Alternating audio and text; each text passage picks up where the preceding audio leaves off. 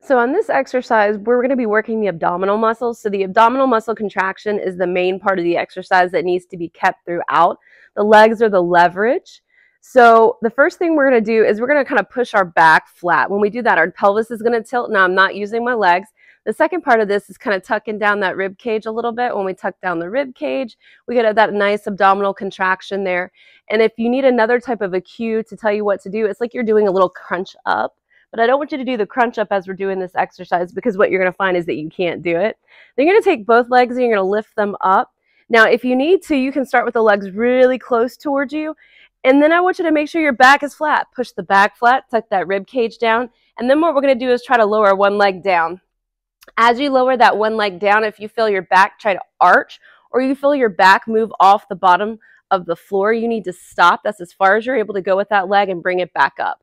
Now, if you need to, you can keep your hands on your legs up here to make sure you get that good flat back position here.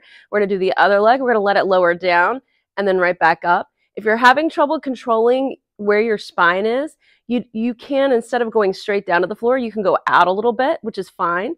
Or you can even go a little bit further if you get a little friskier and you feel like you can control it pretty well and bring it back. The leg is your leverage. However far you need to bring the leg down and back to get your abs to control and strain, that's where we want to be. But there will be a point of fatigue where the back won't be able to hold you in place anymore. And that's at the point in time you need to realize that's where I need to stop. That's where I'm not strong anymore. We go to that position, not through it, and then bring it back.